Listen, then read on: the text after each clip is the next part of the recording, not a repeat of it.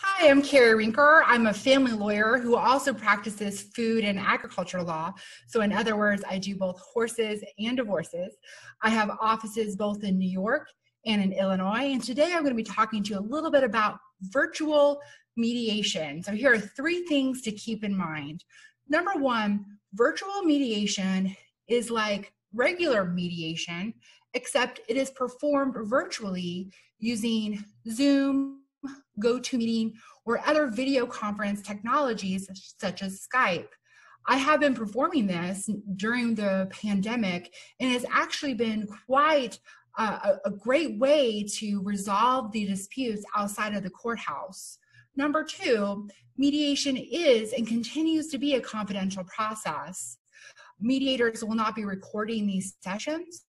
And then furthermore, breakout rooms can be used with technologies such as Zoom, where the mediator is able to conference privately with the mediation participants.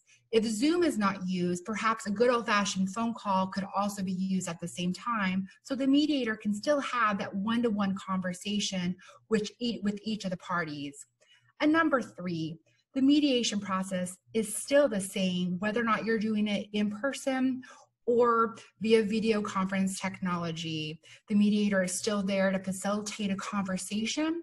They're still able to use the same practice areas and go through the process like you would if in an in-person mediation session.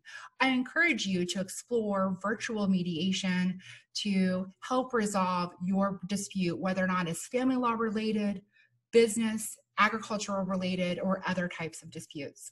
Again, this is Carrie Rinker, and for more information, you can visit my website at www.rinkerlaw.com. Thanks.